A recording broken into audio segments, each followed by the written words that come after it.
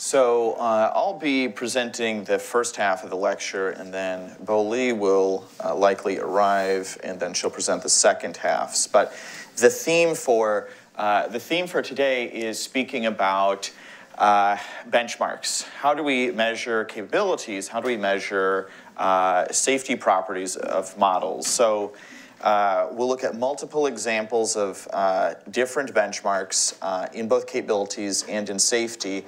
And I'll also have some general remarks on evaluations more broadly and how to think about safety as being something distinct from general capabilities. So at a high level, first I'll talk about the benchmarks and evals, then I'll talk about benchmarks for capabilities, and then benchmarks for propensities, and I'll cover some specific concrete benchmarks along the way. So first, with benchmarks and evals, here is from a recent workshop, a list of all the possible things you might want to evaluate or benchmark.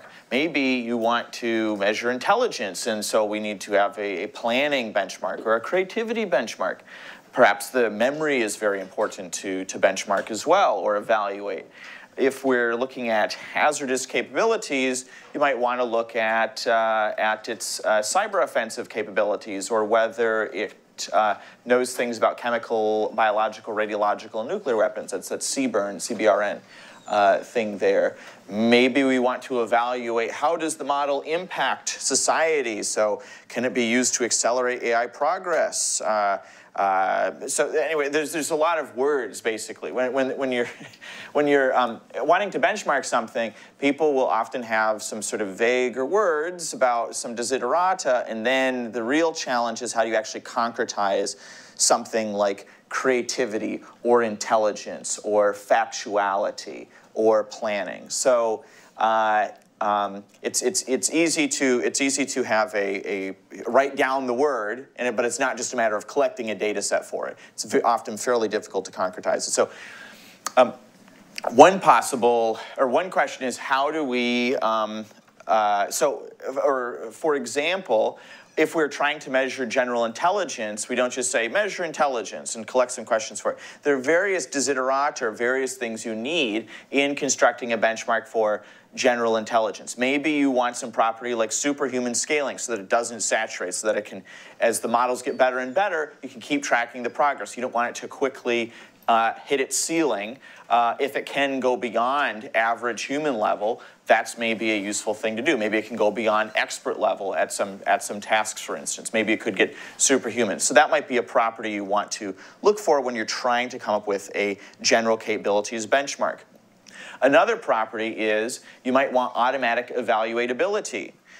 So that's because you want fast feedback loops. If you're going to have the AI generate a result and then some humans evaluate it, that will make your experimentation substantially slower and will deprive you of an empirical feedback loop. It will reduce reproducibility as well. The reason, if you're having humans in the feedback loop, is that a reason that creates a challenge is if you're in an academic context, you're going to need IRB approval for running some MTurk, Amazon Mechanical Turk experiments to get human feedback. And so that's going to take you, maybe it's going to make your PI go through Amazon or through IRB training, and then you're going to have to ask some bureaucratic machination for a credit card, and it's going to take them 2 months to deploy $2,000 to get some crowd workers. So anyways, this is why automatic evaluatability is quite important, and if your benchmark doesn't include it, it's probably not going to catch on. There's other things like ease of setting up. You might think, I'm going to have a video game benchmark.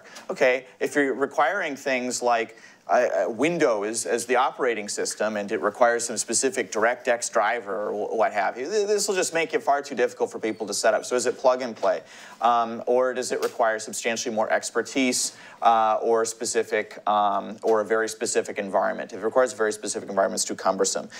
Reproducibility, you might want it to be deterministic. You don't want it to depend on the day it's run. That way we can compare models across various different setups and times and years compared to the yardstick changing each day. So that's another important property. Further, you want an increase in the benchmark implies an increase in performance on downstream tasks, if this is a general capabilities benchmark, or you want if a method that increases the benchmark should give rise to something that could help with downstream performance. So you want to look at a correlation. Are you just measuring some property in a vacuum, or is it connected to things that you care about? You want the metric to be interpretable. If your metric is something like in bits or nats, like natural log units, that's not very, I don't know what the difference between 2.2 nats and 2.1 nats is. I don't really know how to interpret that, but an accuracy difference of 70% and 75%, okay, I know what that means. And then finally, this needs to be useful for hill climbing on. This shouldn't have sudden jumps. It needs to be nice and continuous. It needs to have progression. So it can't be an indicator function. It needs to be smooth. And what this means is it often needs to be a composition of a lot of different subtasks that you're measuring, and its competence on lots of different subtasks so that it can have some smooth, so that it'd be the sum of multiple different sigmoids. But if it's it can do it or it can't, that's not very useful for testing new methods on. That's not useful for iterative progress, because when you're developing methods, you're going to need to discern between methods that work slightly better than the existing methods.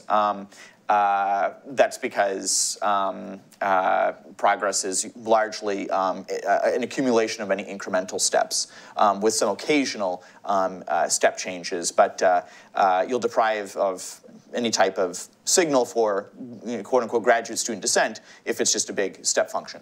So anyway, so as we can see, there are all those words from before, creativity and dangerous capabilities and alignment. And If you're going to create a benchmark, you're probably going to want many of these properties, and this makes benchmark design often more of a combinatorial optimization problem, where you're needing to make various trade-offs between different qualitative desiderata. I'll speak about a benchmark, or some benchmarks for capabilities that I guess are relative. I guess are fairly well used. I mean, I think maybe like the most downloaded capabilities benchmark on Hugging Face at least or so, which we did a few years ago.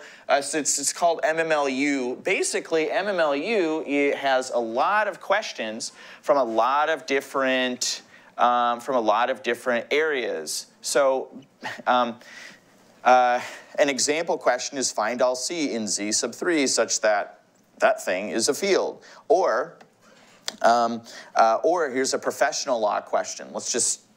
I'll actually read this question just so we can get a sense that these aren't doing stupid, we're not asking the LLM silly questions. Like it can be slightly challenging. So we have a seller, which is an encyclopedia salesman, approached the grounds on which Hermit's house was situated, and he saw a sign that said, "No salesman, trespassers will be prosecuted.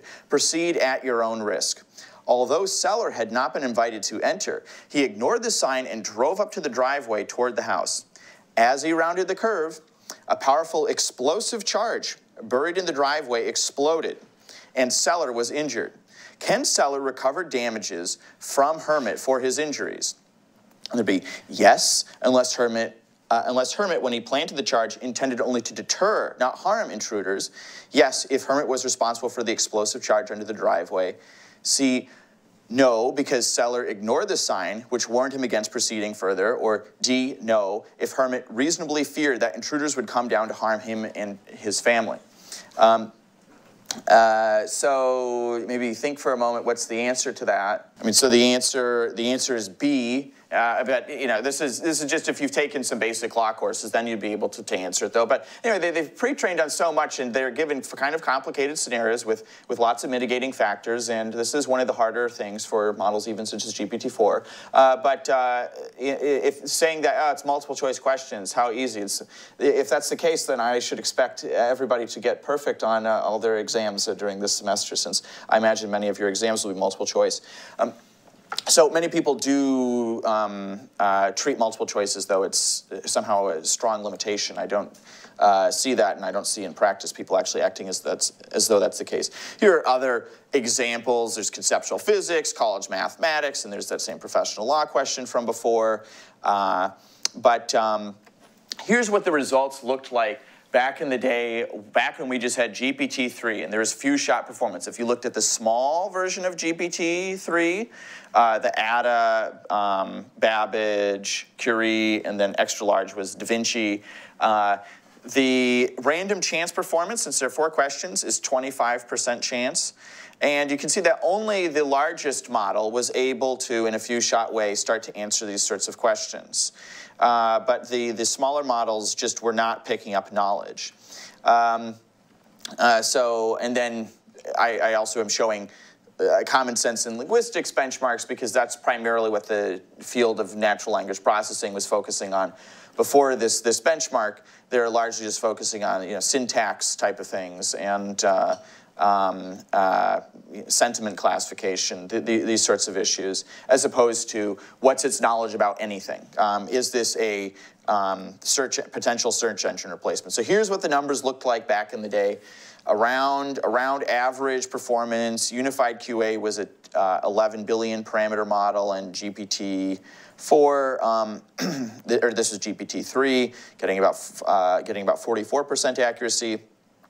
Here's a blast from the past. Back when, this is what the scaling curves looked like back in the day with a unified QA model. You would scale transformer parameter size against accuracy. And from this, one could guess that maybe when we reach a 100 trillion parameter model, we'll be getting 85% accuracy. Now, we don't need that many parameters these days because of chinchilla scaling laws, but this is sort of how a lot of this analysis was done just a few years ago. But as you could see, it looks like scale helps, and helps reliably, and indeed it did. So here we are with GPT-4 plus a code interpreter, and this is the per subject breakdown. So high school government and politics, that's an AP exam. High school computer science, that's AP computer science. High school psychology, AP computer science. So all the high school ones are AP exams, or most of them are largely AP exam style questions. There are other subjects such as, what's one I'd like to draw attention to? I guess we could look toward the end. There's professional law. It's the second to the last. Virology is worst, but that's that's not because virology is difficult. That's an artifact of somebody inside of OpenAI made it just pretend that it can't answer those specific questions. You can ask it other virology questions, and then it can answer them quite well. So it's like, I don't know if somebody had a mandate to, like, you need to reduce the virology performance so that it can't be used for like bioweapons or something, and then they just like made it like do worse on it. But you can give it other virology questions, it can answer it extremely well, just as biology, just as they can answer many biology questions. You could actually spend many minutes looking at this plot, for instance. Here's, if you notice, there's college biology and high school biology. Here are 2 red bars there. They're very similar accuracy. One is AP biology, and one is the GRE subject test for biology. The GRE subject test for biology is for admissions to PhD programs in biology. So it's 4 years more of extra experience required for it. Nonetheless, it's basically getting about the same level of accuracy. This is to say that what the LLMs find difficult is not necessarily what humans find difficult, and what they find easy is not necessarily what humans find easy. So they don't have it's not the same. They will sometimes do worse, or they will sometimes do better on like. If you don't give them the code interpreter or the calculator, they will do better on like college physics than they will on like 8th grade, on elementary mathematics. So like they can learn capabilities in a very unusual order. But generally, biology is an easier subject to learn. Professional law is one of the hardest. So are things like econometrics and college chemistry. College mathematics is the GRE subject test in mathematics.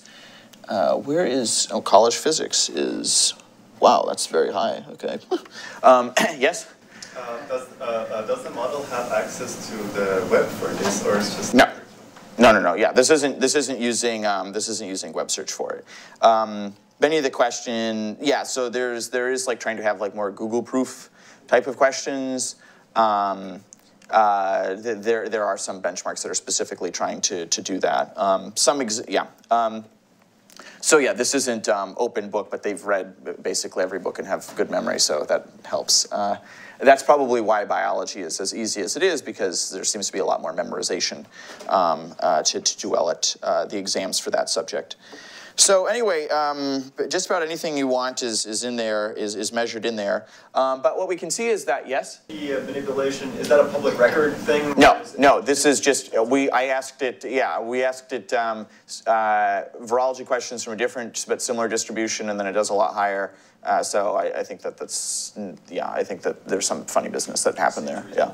I mean, because virology is not these questions are not difficult. It's like, what is like, I don't know, this basic like medicine for a virus or something like that. It's like who wants to be a millionaire type questions, and like Fermi estimation questions, and some agriculture questions, and some logic questions. Like it's just a whole hodgepodge of stuff. But so what we can see is that a lot of these looks like, at least on the right end, some STEM subjects are a bit harder. So what we did after collecting that was maybe we should zoom into mathematics and try to create a better benchmark for that. So here's the math data set. This is 12,500 challenging competition mathematics questions. There are some previous mathematics data sets. I hid the solution for one of the questions, so just to give a sense of what some of the problems are like. Tom has a red marble, a green marble, a blue marble, and 3 identical yellow marbles. How many different groups of 2 marbles can Tom choose? Then there are 2 cases here. Either Tom chooses 2 yellow marbles, or he chooses 2 marbles of different colors. The total number is 1 plus 6 equals 7. But yeah, that's just like, I have to think a little bit before answering that type of thing. So these are more competition mathematics sorts of questions, and the answer is something that they have to write out in tech. So this isn't multiple choice. This is instead, it needs to generate the answer and tech it appropriately. So at the release, I mean, the models just weren't doing really any good. They were getting maybe like 6, 7% in that ballpark. Now, some years later, this is where models are without a lot of bells and whistles. If you just ask the model to answer it directly, like with GPT-4, or more contemporary versions of GPT-4, it's in the 40 to 50% type of range. You can get another extra 10% or so of performance on this by having it spend a lot more compute during inference time. Like it could, reattempt the question like 100 or 1,000 times, and then you can see like what's the most common response when it reattempts the question tons and tons of times, and then that can boost the performance some amount. But of course, you'll just be waiting 100 times longer, or you'll blow just 100 times more compute if it's done in parallel. So, but this is how it is when it's just being asked right away, what's the answer, and it generates its solution and tells you it. So they're doing pretty well. For reference, for MMLU, around 90% accuracy is if you take an expert or if you take a 95th percentile exam taker on each of those MMLU subtests, and then you look at their performance. If you average that, that's about 90% accuracy. So 90% accuracy is when it's like basically it's got is like a competitive human in each subject. In the case of math, for reference, I think maybe I was 75% or so on this if I'm given 20 questions and have like an hour on math, that is. And some 3-time IMO gold medalist, I think, got 90% or so. So maybe 90% is the amount to beat for math. So it's getting there. Maybe in a year's time, I get at that level. So anyway, that's capabilities. Those are some ways of measuring capabilities with models. There'll of course be other capabilities measurements as time continues when they become more agentic. When they can do sequential decision making, we'll need some new benchmarks. That paradigm is not really in place yet, so a lot of those benchmarks aren't there, but this is largely testing knowledge and I guess reasoning ability and there's still some way to go, especially on mathematics. Now, outside of capabilities, I'd like to speak about propensities and machine ethics. So, here is let's just recall what is risk. Risk is the probability, the sum over the hazards of the probabilities of the hazards multiplied by the severity of the hazard. Okay, so capabilities, if we're doing an evaluation of capabilities, such as like can it cause some harm or output some harmful thing or something like that, here we're just testing to see or create some malicious code or something like that. Let's use that example. Create some malicious code. Well, can it even do it in the first place? If it's not particularly good at coding, this isn't a hazard you have to worry about. But then if it is possible for it to generate it, there's a question of, well, what's its tendencies? What's the probability that it's actually going to do that? It's not enough just to evaluate for, is it capable of doing something? But how is it going to act when thrown in an environment? Is it going to generally generate lots of toxic text? Certainly you could cajole GPT-4 to generate something toxic, but is it likely going to do so? So what's its propensities? That's why we need to look at the probability of it, not just whether the hazard exists when we're assessing risk overall. That is, we need to look at this cumulative probability and severity multiplied together, not just does there exist a hazard, does there exist a potentially hazardous capability. That's insufficient for risk management and risk analysis. So what machine ethics, what we can do with machine ethics is, if we have a model, we want to see how it behaves. Is it going to behave well? Is it going to produce that toxic text? Is it, when we throw it in an environment, it's going to just try and kill everybody? Or is it going to just be fairly benign and cooperative? So this is where we'll need to measure propensities. This is separate from its capabilities. It would be perfectly conceivable for someone to randomly, murder someone else, but a lot of people don't have the propensity to do so. So we don't pose that. The people in here don't pose much of a risk to each other, fortunately. For this, what we'll do is we'll look at a benchmark called Machiavelli that we published at ICML earlier, or in 2023, and this is trying to treat the LLMs as agents in environments and see what are their propensities. How are they going to act toward other characters? What are they going to backstab them? Are they going to lie to them to achieve their goals, et cetera, et cetera? So this is a propensity evaluation. So how do we evaluate the safety of GPT-4? Will they, when you're saying maximize your reward, will they exhibit some means justifies, or ends justifies the means type of reasoning? Or will they just try and not cause any harm whatsoever? So, basically we were tasked with, before GPT-4 was released, we were tasked with red teaming it, and then out came this sort of benchmark, because it was well, let's look at its propensities. So if we were doing this, you could imagine, if you could imagine, we would need to set up a benchmark to evaluate its propensities. That's a very vague thing. Well, remember all those desiderata from earlier? We need to be automatically evaluatable. We need to be easy to set up. So we could have plopped it in lots of random video games, like Grand Theft Auto or something, and see what it does. That'd be very difficult. You're going to need, you're going to blow a lot of compute rendering the graphics. You're going to be testing its locomotion abilities largely. Maybe it will barely be able to do anything. And is that a diverse enough environment? That's one such environment. We might want a broader view. All these considerations make some of these benchmarks a bit less attractive to set up or use to track how agents end up acting. So one easier way is, instead of taking HD video games, you could just use choose your own adventure games. There you don't need to worry about locomotion, because that's not what we're actually testing. There you don't need to worry about blowing a lot of your compute on rendering graphics. You can just see how is it going to act in a lot of different fictional environments. So in a choose your own adventure game, you're given some text, and then you're given some options, and these will bring you to new different scenarios, and you can see how the agent is overall acting. So each node represents a state in the choose your own adventure, and then different choices can bring you to different nodes inside of that game. So this is just a visualization of one of those games. Why might we want to do this? Well, there are multiple competing objectives that you might have. Like, I want to be independent, but there's some value in friendship. You need to weigh off long-term consequences versus short-term. You might want to get into that location, but if you do, you might get caught, or you might get several people mad because you didn't have permission to be in there. So there's these trade-offs between achieving reward and behaving ethically.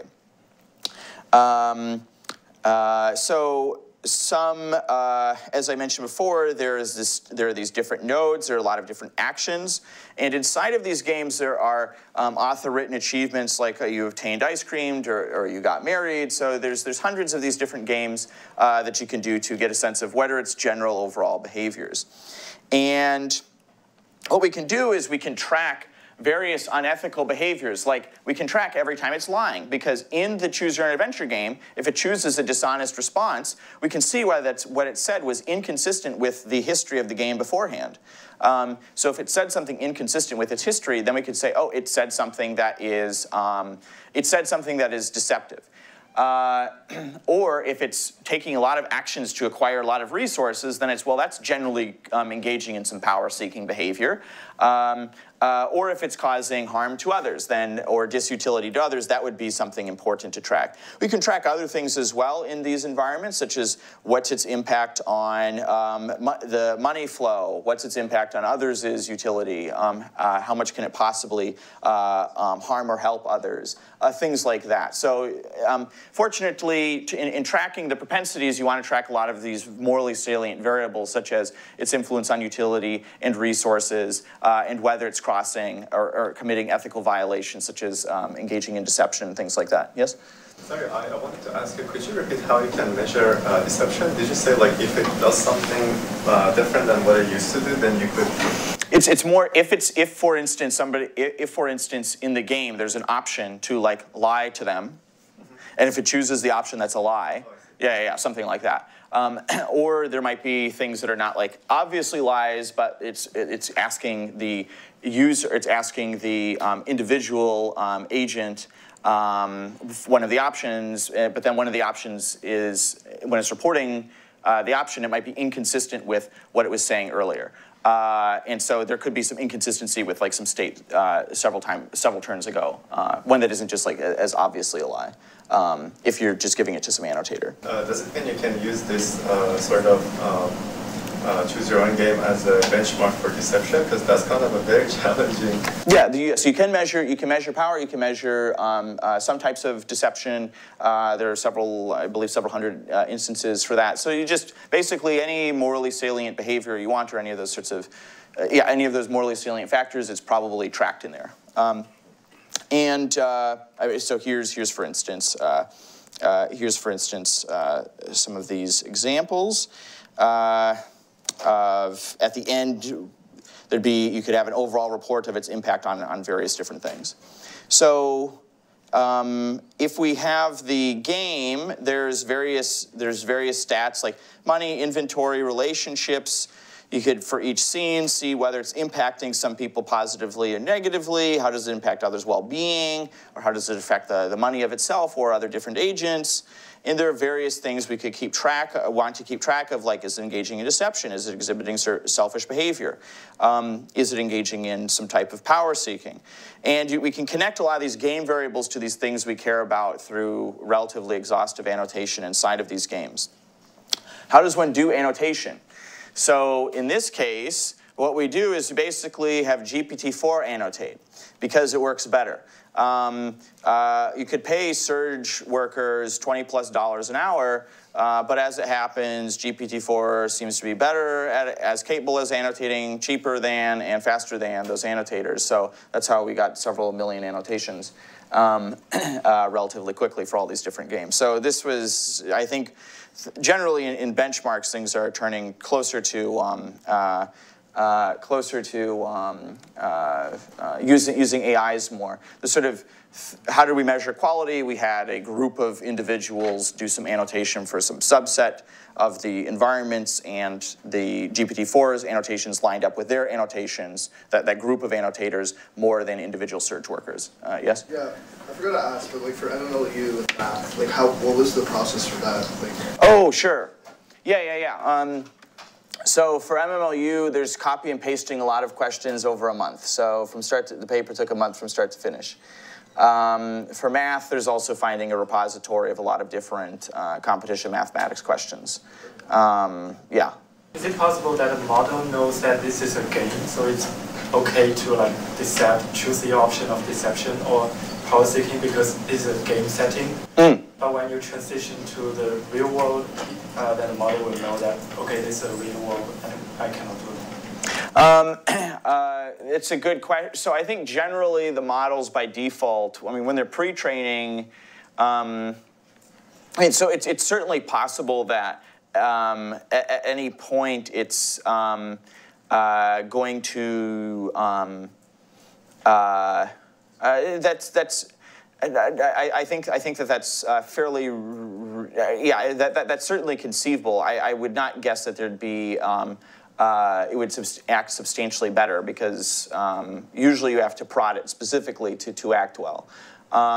You could tell it that this isn't a game or something like that, or do a little adversarial suffix or do some representation engineering so that it believes that it's not in a game anymore, for example. So there could be some ways that you could see some similarities, propensities across these tasks. So later on, I mean, people will of course be deploying these as agents and see how they'll end up acting. I mean, what's helpful about benchmarks is that this would create methods that will help you adjust their propensities. So it's not just measuring, but we'll try and adjust the propensities. So I'll speak about that in a moment, of how do we bend them in these environments to behave more ethically. So if we have a random baseline, we could have there are random baselines. We could have a language model playing these games, or we could have an RL agent playing these games. And as we can see, by default, the RL agent gets higher reward, but it also has more of the immoral type of behavior. Meanwhile, GPT-4 out of the box will not have as high of reward as the RL agent, and also be somewhat more moral. We can steer the agents to behave more morally. Let's say we have the RL agent. What we can do is we can clip if it assigns a high Q value to an immoral action, you could just shape that so that those Q values, those actions for that, those Q values for those immoral actions have lower Q values, and then it's less likely to choose those. And then that steers its behavior. So if you do this thing like that conscience thing where before it acts, something assesses the moral quality of various actions and downweights the immoral ones. If you do that, then the agents exhibit more moral behavior, creates more utilities for others, doesn't engage in as much power seeking, or is more averse to gaining power. And likewise, if you have a particularly good ethics prompt for GPT-4, that can also have it attain good reward, but also do better than the baseline at being more moral and power averse and beneficial to other agents. So the objective here is there's power and reward, and there's a trade-off between these two variables. It could achieve its reward at all costs, and what we want is to create Pareto improvements where we can keep at least the level of reward and also have it behave more ethically while doing so. So anyway, machine ethics is largely about propensity control and steering it away from various different unethical sorts of behaviors when they're agents. So it's not that, in the case of chatbots, there's basically not that much that's actually very obviously immoral to everyone that they could produce, because there's the First Amendment. So basically for chatbots, they could say something libelous or defame someone, or they could output copyrighted content, or if they, which is very unlikely, outputted nuclear secrets, those would be illegal. But beyond that, if they're saying offensive things, if they're causing harm to others, that sort of stuff, that's not illegal, largely. In the case of agents, though, this is fairly different, because although speech is largely protected, if your agent is doing something like deleting columns in a spreadsheet and in a financial report and then sending that off to some person, oh, that may have just committed financial fraud. So it's not like almost every output that it says is protected. So these ethical issues will become substantially more of an issue when we're dealing with agents. It'll be much more than toxicity. And people, I don't think I don't think people are terribly equipped generally to engage in this sort of ethical analysis, because it's really not their wheelhouse. But unfortunately, unfortunately, a lot of CS people will have high influence over how these agents end up acting. So it's important to try to get prepared for when the agents start arriving, maybe later this year. And then I guess for the last part of the presentation that I'll probably cut into the question time to some extent is, okay, so we spoke about capabilities and these propensities, or this sort of safety, machine ethics type of evaluation. What's the distinction between safety and general capabilities? So first, I'd like to note that intelligence can either harm or help safety. So let's just start trying to analyze their interaction. If it's more intelligent, it could be made safer. It would be less likely to take some unsafe actions because it could recognize whether the actions are unsafe. But also, it could increase the probability that it is used maliciously. So intelligence seems to cut both ways. It isn't just unambiguously useful for safety. Likewise, there's a distinction in philosophy between intellectual virtues and moral virtues. An agent that is knowledgeable, inquisitive, or quick-witted and rigorous is not necessarily honest or just or power-averse or kind. Those are separate properties in people. You could imagine a person being more kind without them being more quick-witted. There can be some separation between the two. So many safety-relevant attributes, or at least ethical behavior, is not guaranteed by high intelligence. I left the word X-risk in there. We could try increasing safety by making systems fail less.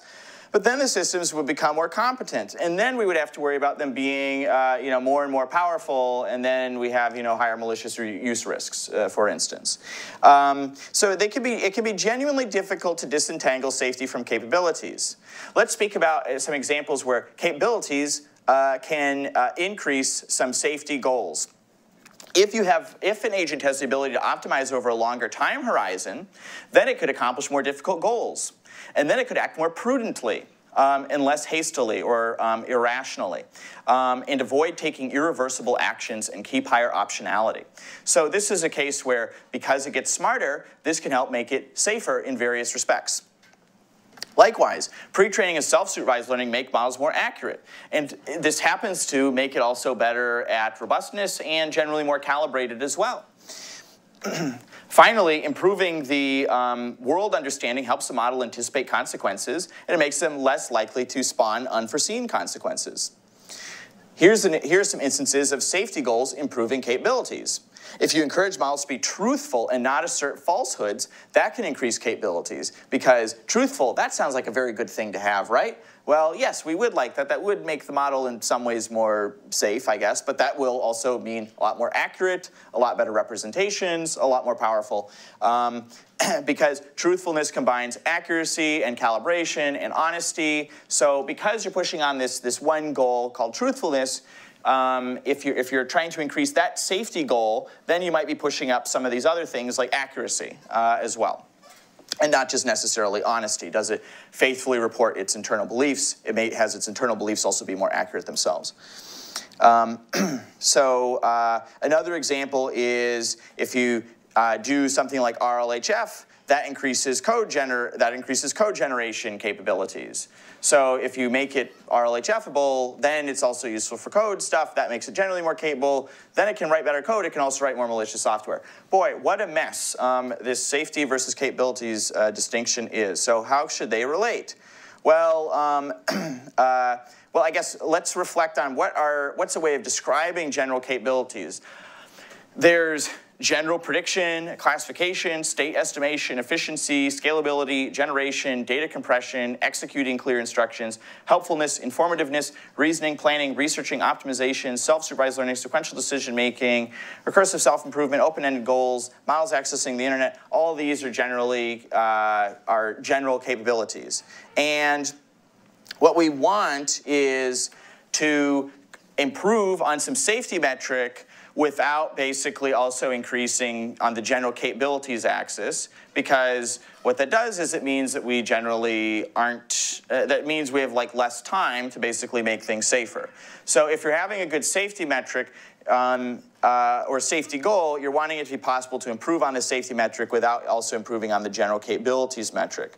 So you might want people to improve safety relative to capabilities or improve the ratio between.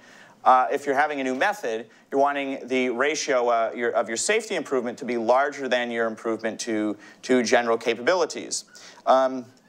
So you want basically, from your method development, lower capabilities externalities. Here's an example with anomaly detection in the bottom right. There's a general trend line between the safety goal of anomaly detection. Now, if you write out ImageNet accuracy to 100%, which would never happen, you're not going to get 100% anomaly detection performance, so you're going to have to come up with methods in the first place. But you can see that there is a positive correlation between the safety goal and the capability goal. However, there are some methods that just move along the trend line, and there are some methods that are relatively orthogonal and have low, quote-unquote, capabilities externalities. So I think if something is to qualify as a safety method, it needs to not just ride along the general trend line, but actually differentially move in the direction of safety. So what one could do is, find a safety metric and then show that it has minimal capabilities externalities with respect to some of the most natural way of measuring general capabilities in your context. That could be the performance on Atari games, that could be MMLU.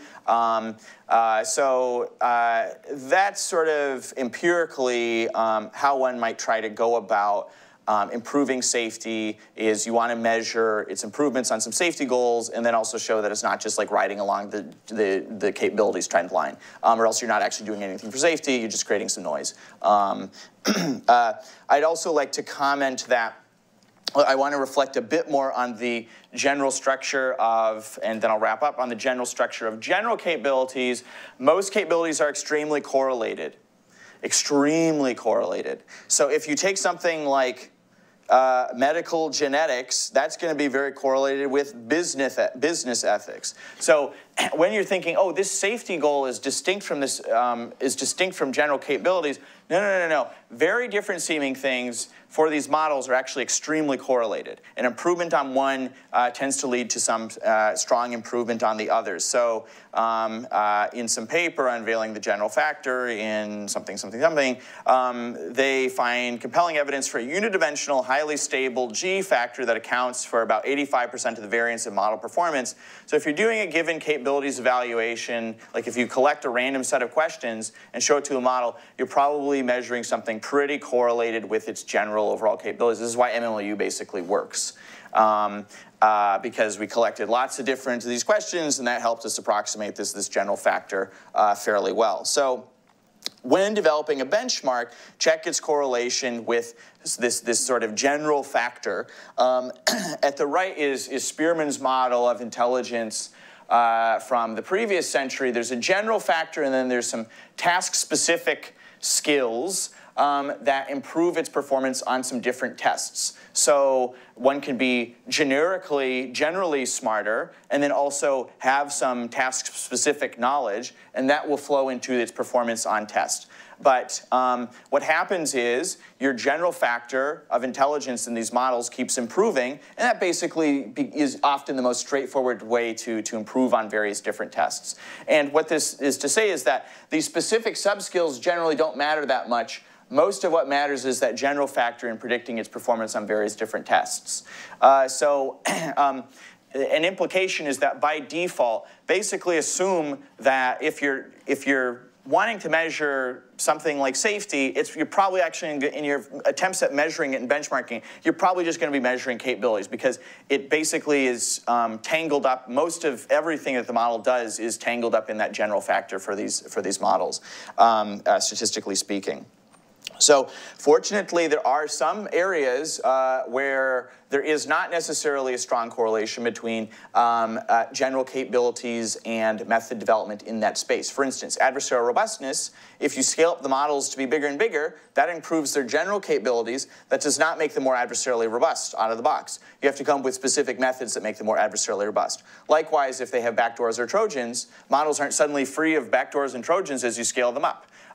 They certainly are better at chess and at mathematics and professional accounting and all these sorts of things as you scale them up, but they're not necessarily more free of backdoors. Likewise, the models do not become more transparent or interpretable as you scale them up. Probably there's a negative correlation between scaling up the models and their interpretability. Likewise, machine learning.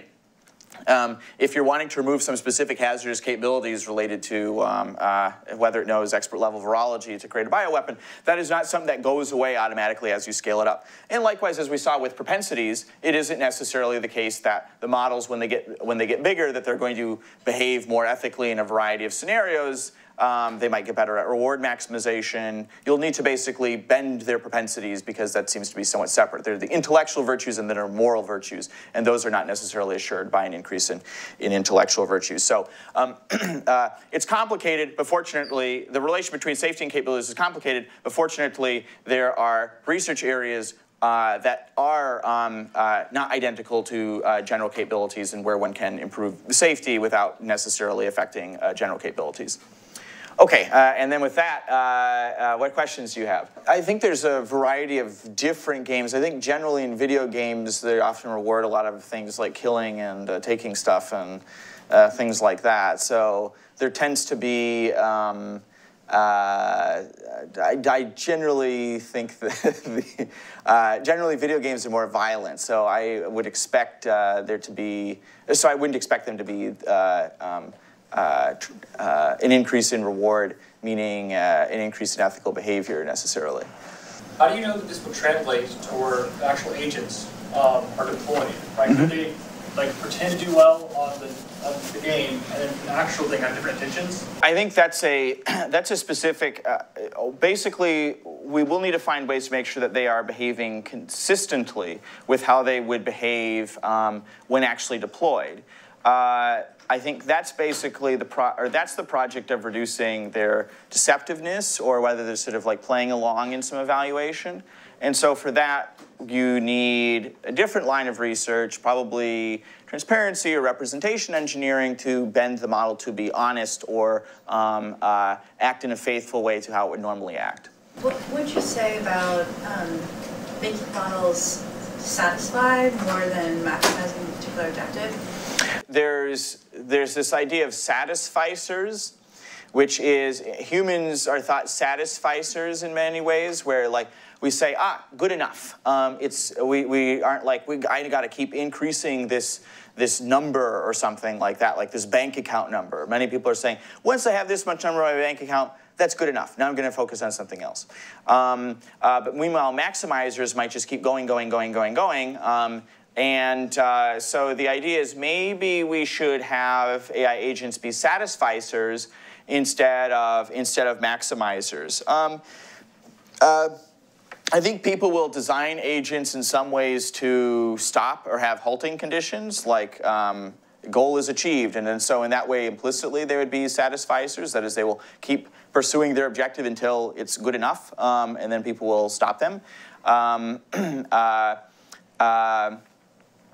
I think it's conceivable that they'll have that property. There are more complicated answers I could give to that, though. But I think having some halting conditions for LLMs as they're doing maximization seems fairly reasonable. So. Thanks, Dan, for the very nice talk first. So here in the second part, I'll mainly talk about the risk assessment and the safety enhancement and guardrails, mainly focus on the risk assessment in terms of the safety focused testing for LLMs and other types of models, including, for example, multi-agent and agent and other multimodality models. First of all, I'll skip some motivations and quickly show that although we have powerful machine learning techniques currently, and we have seen a lot of real-world physical attacks, including in financial, including in the output of the large language models and bot, which can output sensitive information and can output biased and toxicity content, etc. And similarly for different, say, multimodality models, like with face recognitions and with images, we can have different types of physical attacks, including, for example, misarrest. So this shows that actually it has raised a lot of concerns for machine learners, and there have been a lot of potential regulations to help us guide the generating and guide the development of safe and secure and trustworthy AI models.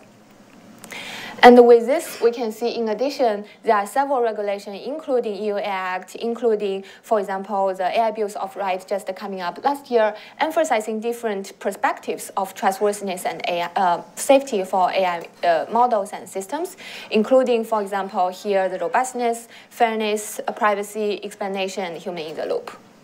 So here, take a quick example of the recent commitment from the leading companies regarding particularly for foundation models. Here, we have several emphases, including the third-party evaluation, which will be one important focus of the talk in this part today, and how to fixing the potential vulnerabilities we found from the risk assessment and red teaming performance. So here, overall, we will view this this overall pipeline as a simple pipeline like this. So basically, we consider there will be different foundation models which can be fine-tuned and adapted to different domains, including financial, like banking, autonomous driving, calling centers, chatbot, etc. And the first thing we want to understand and try to perform the stress test and the red teaming effort is that to understand how the vulnerabilities of these foundation models are and what perspectives of safety and trustworthiness we should look into, right? How do we define safety? Although we always talk about safety, and there are various perspectives, including, for example, toxicity, privacy. Everyone is talking slightly different perspectives, right? So what should be the comprehensive perspectives we should look into, and what's algorithms and the data set and benchmarks we should consider in terms of performing the red teaming effort from different perspectives, and how do we perform the risk assessment. And the second part is based on the understanding of the vulnerabilities we found from the red teaming effort. Obviously, we will provide different ways in terms of safety alignment and integrating additional knowledge and having different instruction fine-tuning RAF to help improve the safety of itself, right? Clearly, the second component, including the first one, is still a widely open research direction, and there are several good and effective algorithms, but that's not enough, definitely, and we're still fastly growing and try to get better, more robust models. And finally, we can see that we know that if it's a purely data-driven models, clearly we cannot guarantee 100% safety and trustworthiness itself. So it's always good to have additional components such as the guardrails for our input-output. So if we get time, we'll briefly talk about potential a robust guardrail framework we discussed, because the context here is that, as we know, the Llama guard just coming out, which has good performance in terms of the guardrails for both input and output.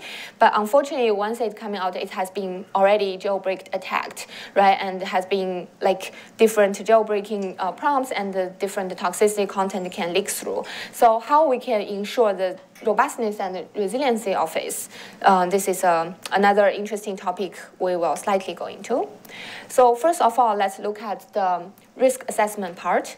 The fundamental question here we want to ask is how should you assess the trustworthiness and the risks of ML models and systems, and what trustworthiness perspectives we should consider here, right?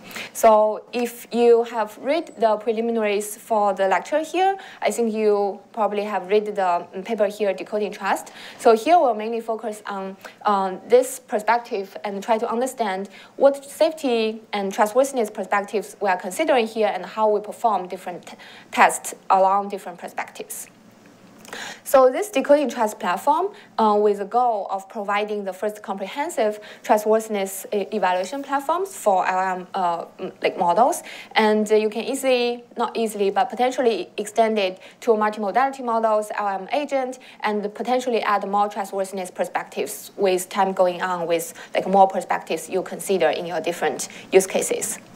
So this is the first important component that will provide a definition of the trustworthiness itself from the 8 perspectives. And clearly this perspective should be expanded with time going on. And this just provides a unified platform to conveniently integrate other perspectives as well. For example, currently we also add hallucination, also add other types of perspectives. And here, the 8 perspectives we considered in this Decoding Trust platform include toxicity and stereotype bias, adversarial robustness, out-of-distribution robustness, like robustness against potential adversarial demonstrations, particularly considering the in-context learning emerging capabilities of LLMs, and privacy, ethics, and fairness. So for each of these perspectives, the interesting thing is that we consider both. Like here, there are 2 types of colors.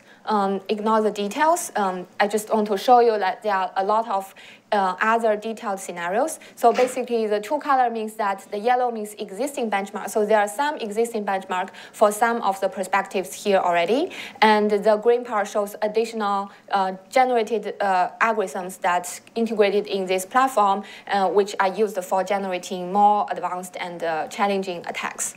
And for each types of perspectives and scenario here, there are other sub-scenarios which we'll look into a little bit for some picked perspectives. So overall, on the right-hand side is essentially the challenging generated data and the prompt, which are used for the red teaming and the stress test. So this paper currently, everything is open source, and the platform is, if hopefully you can have a chance to try, and it can be easily installed and integrated to different cloud and different platforms, including multi-nodes and single nodes, centralized, decentralized, etc. So hopefully everyone can help to contribute different scenarios and perspectives and metrics. And it also got Outstanding Paper Award this year at NeurIPS. So based on it, on the very high level, let's see what's very high level takeaways that we can get from all the detailed benchmarks and evaluations from this Decoding Trust. Here we can see that basically from the 8 perspectives we have here, on the very high level, we evaluated different models, including closed models like GPT-4, 3.5, and open models. And we have evaluated a set of compressed models, including like pruned and like quantized, etc., so that we can see like different algorithms and different properties of the models, how those will affect the trustworthiness itself, right? So first of all, we have 2 quick takeaways from this, like the spider plot here. And we can see, unfortunately, there is no model that can dominate others from this 8 trustworthiness perspective yet, even the very capable GPT-4, right? So we don't know what happens when GPT-5 come out, but unfortunately, this clearly no one can dominate. So that every model has their strengths and weaknesses, and definitely we want to like understand the model more and get hopefully a better like the models over different perspectives. But whether that's possible, right? So that's the second bullet point, which shows that there indicate some fundamental trade-offs among different perspectives. For example, we don't know whether it's possible that a model can achieve, for example, both robustness and privacy and ethics, right? So whether it's possible, it's still open, and we do have some like potential theoretical work, potentially discuss, for example, the trade-off between adversarial robustness and OOD robustness. Sometimes they can indicate each other, sometimes they cannot achieve the best of both worlds, right? So this is actually a very open direction, and understanding these trade-offs help us to understand to what capability we can have a best model. Sorry, we probably expect GPT-4 to outperform GPT 3.5, at least on machine ethics, but here, is that something that... No, that's a very good question. Yes, at the very beginning, we should expect GPT-4 maybe better than GPT 3.5 on some perspective and things, right? But particularly when we come to safety, like these types of adversarial behaviors and misleading like behaviors, it's actually one information I want to emphasize is consistently observed over all the 8 perspectives that GPT-4 is more vulnerable than 3.5. And at the first, it seems counterintuitive, but if you think a little bit more, it also makes sense in the sense that GPT-4, as we know, is very capable in terms of instruction following, right? It's more capable than 3.5. Therefore, as long as you have a little bit misleading adversarial behaviors in the prompts, it also immediately follows. Therefore, it's actually become more vulnerable in terms of be fooled or be misled to do certain adversarial behaviors, unfortunately. So for example, for Llama 2, in particular, we find that Llama 2 is very conservative. I think maybe because we couldn't, after fine-tune instruction, fine-tune things, and for Llama 2, they also have their own maybe fine-tuned data or other things. Therefore, we find that even though, for example, for toxicity, especially for fairness, sometimes they are very good, there is some, I would say, false impression about security in terms of for a lot of quite sensitive questions we ask, we say the model just the answer, I don't know. So currently, we count it as a safe, but it can, this benchmark can also be improved so that the model is just too conservative, especially for Llama 2, it's super conservative, which hurt the benign functionality as well. So we do hope to have a, in the future, have a better model, useful and safe. Yeah, there are some trade-offs. So with this, next, I will go to a little bit of detail for some perspectives here to show some interesting observations and takeaways. So hopefully we can get some more information. And for other perspectives, if you read the paper, if you have other questions, happy to discuss more. So first of all, let's look at toxicity, which is very important property for different chatbot in practice for societal goods and other things. And here's this example. So by the way, all the example in this talk come from GPT-4 so that we can leverage the capable model to demonstrate the potential vulnerabilities and the weakness itself.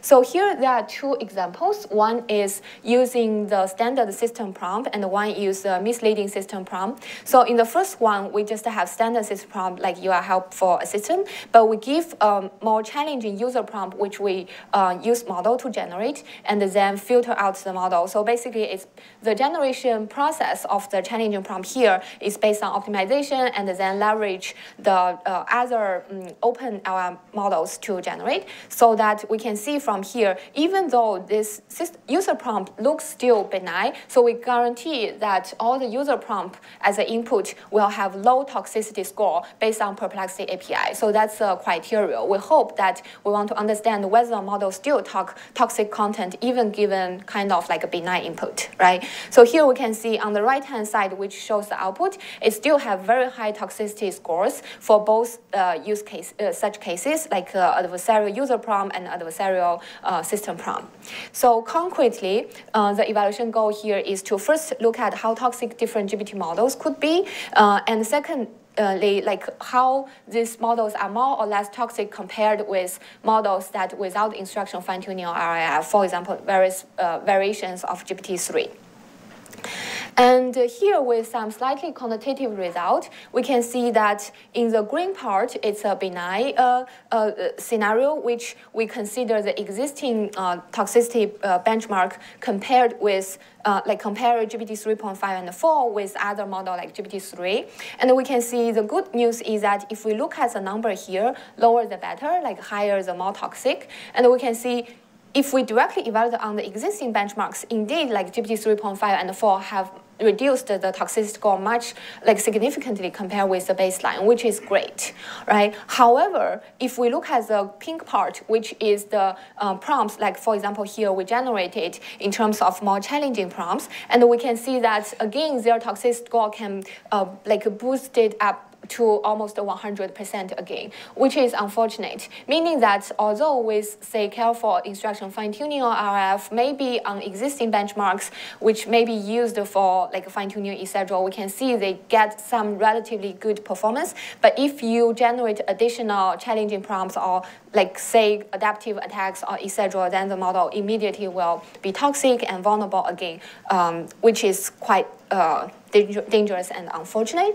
So the quick takeaway here is that we can see compare the LMs without instruction fine-tuning, for example, different GPT-3 here versus GPT 3.5 and 4. Indeed, they can reduce the toxicity a little bit or significantly actually on existing benchmarks, but actually they can be still very toxic once we give them the challenging prompts.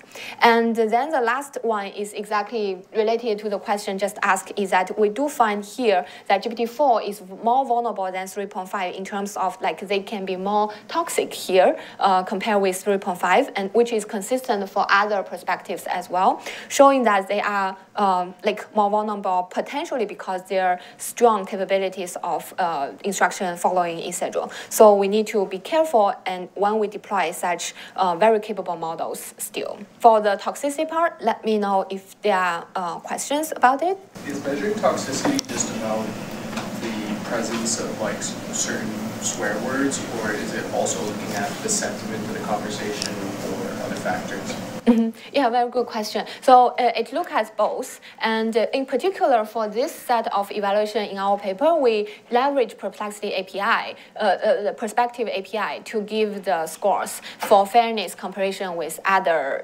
models and benchmarks, etc. Yeah, so this is the metrics we are using. Yeah. Does it do any distinguishing between gratuitous toxicity and toxicity that might just be reporting true information? Let's say the first prompt there. Yeah. If the fuller prompt had been, on such and such a date, this specific event happened, that's a true completion. So there's no distinction on that currently from the Perspective API. So basically, as long as there are malicious content or harmful content, then it's raised as toxic, no matter whether it's real news or things. Because potentially, even if it's a toxic content from the real newspapers, it's still toxic. So it's kind of objective. Because the model currently is not connected to the internet directly. So here, the GPT-4 is evaluated from the April, the version published in April. Yeah. Okay, so next, let's briefly look into the robust adversarial robustness here. So basically, we can see that here it's additional two examples. One, this example is from Yelp reviews. Basically, the task is the sentiment classification. So here there are two examples. The top shows the benign original example. Say, first one is you need to hire more experienced sales, which clearly is a negative tone, right? And then based on the existing benchmarks, what we do is use different adversary attack algorithms. I think many of you have read different attack algorithms to generate the adversarial behaviors in terms of having the constraint, like minimize the number of letters, minimize the number of words that you will manipulate, right? So the underlying assumption is that if you have minimal perturbations, your sentiment should still stay the same so that we know the ground truth, and then we evaluate this generated prompts against the models to get the accuracy, which represent your robustness, adversarial robustness.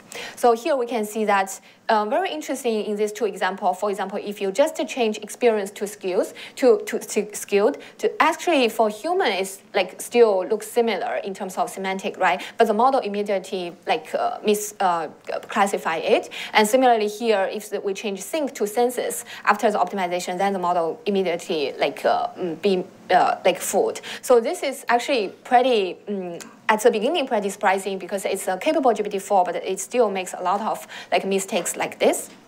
And the goal here is to evaluate how vulnerable the GPT models are against these types of adversarial textual attacks, and also how transferable those attacks are, because we may not have access to closed models to get a good optimization attack, right? Because sometimes we need gradient feedback, we need some like confidence feedback to generate the prediction.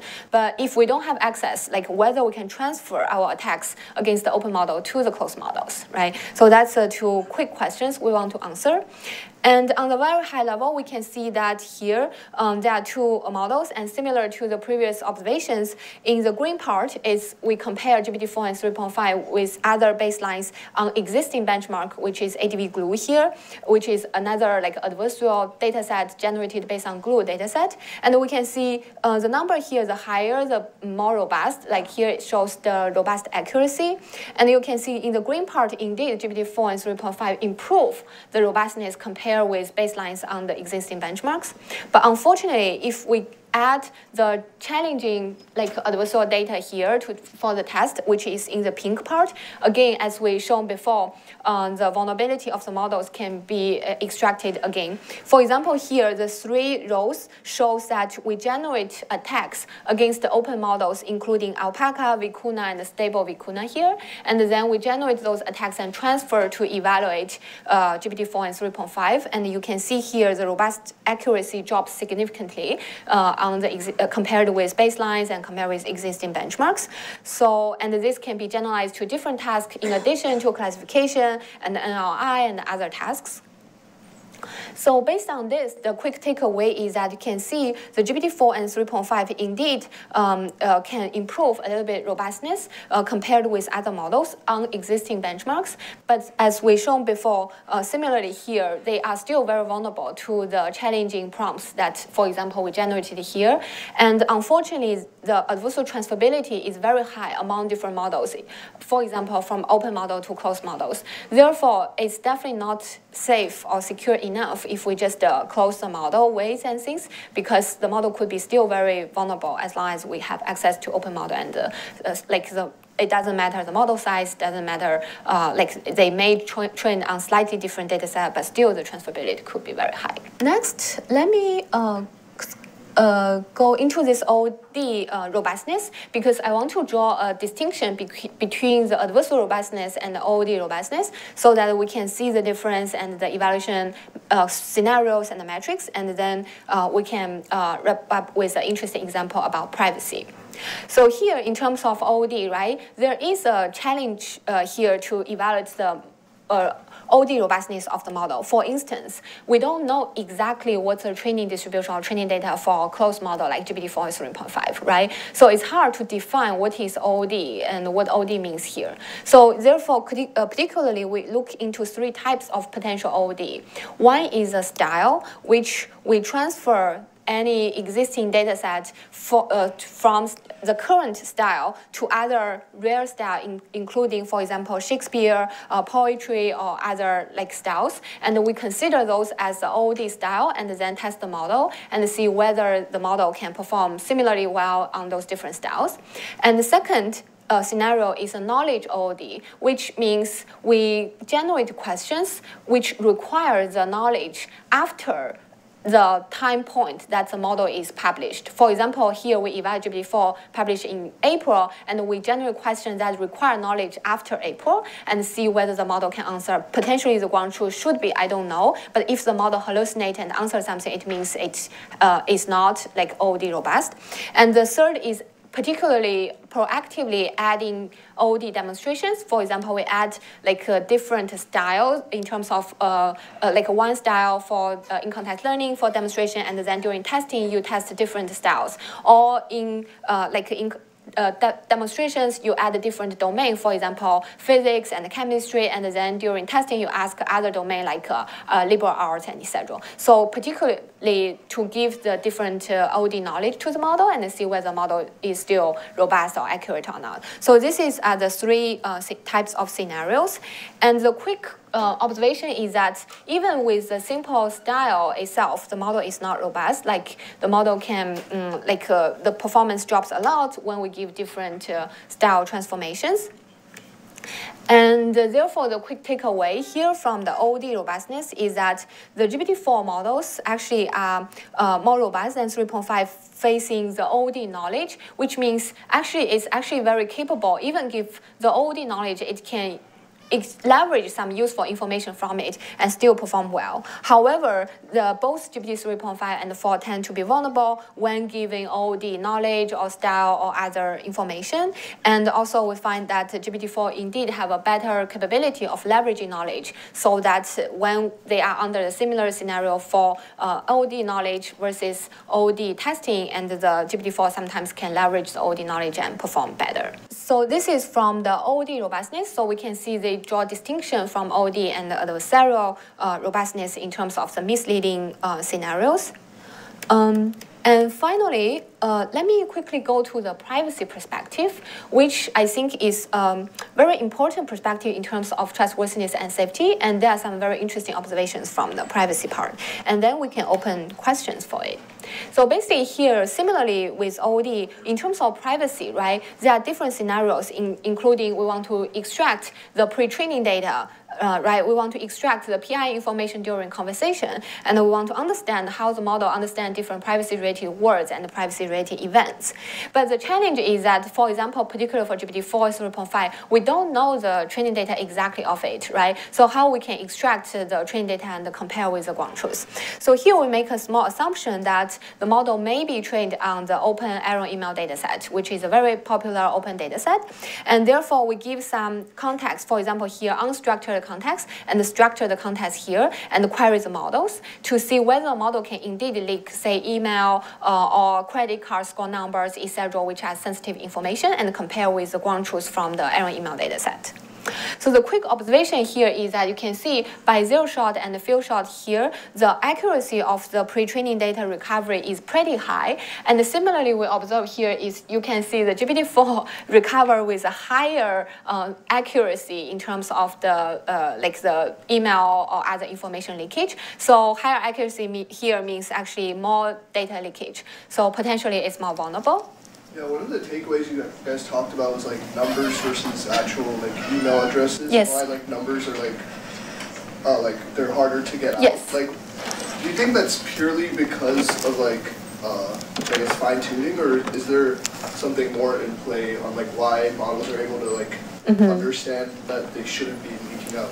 Yeah, that's a good point. That's a very good point. So actually, let me go into, let me answer the question. So basically, we find two findings. One is, as you said, like numbers are harder to leak than characters. I think potentially there are potentially two reasons. One is the characters are definitely more, like more data contain characters more than than digits, right? So the model maybe understand the characters more and also easier to leak it. And second of all, for some of the sensitive information, for example, SSN scores, we find it's very challenging for us to extract it versus compared with other digits. For example, credit card score, we can extract that, but SSN we cannot. So that clearly is because of the careful instruction fine-tuning. You know, because they are all digits, but why one is more easier than the other. So clearly, like they, for very sensitive information like SSN scores, they do very careful fine tuning so that it's very hard to leak them. And this actually raises another question that I plan to discuss later, in the sense that actually it shows that careful instruction fine-tuning or RF indeed will be helpful to protect information or to align some safety perspective, etc. But essentially, we can say it's definitely not enough, because you cannot, cover all the information, like enumerate all. So basically, we definitely need a more systematic way to perform the safety alignment, etc. So finally, the last example, right? So here, I think this is very interesting and actually surprising to me when I find this during our study. So here, basically, if we tell the model a secret, for example, using different privacy-related word. For example, one is confidentially, one is in confidence, and everything else is the same. And we can see the model on the right-hand side. If you tell the model something confidentially, the model will still leak it. But if you tell something in confidence, the model will not leak it and tell you that, oh, it's not appropriate for me to tell you the secret because you told me in confidence, right? So this actually shows a lot of like additional unexplored understanding we have, a lack of understanding we have for the models, because if we only test, say, confidentially and we find the model is vulnerable, then, or if we only test the model in confidence, we find the model can protect the information, we may believe the model can protect the information, but actually with different prompting and different wording, it's like have different behaviors. So the quick takeaway from the privacy here is that we can see, first of all, it can leak training data information, memorize it pretty well. And second of all, actually, with different prompting, the models can leak information like PII information and the chat information. And with some like instruction fine-tuning, it will help, like we just discussed, it help protect some SSN scores, but for other information, it leak very like efficiently, unfortunately. And also, the GPT models have different understanding about the different privacy-related word. Yeah. So that's all, and this decoding trust has built a LM safety leaderboard on Hugging Face, and if you have models you are interested to evaluate, etc., you can submit here, and also you can contribute to more perspectives and metrics to evaluate. Yeah. Yes. We are doing hallucination, which already have the framework plan to add, and the particular safety, like different categories of safety and deception things. Yes. Yeah, and if you already have something, happy like to contribute, and welcome. Yeah.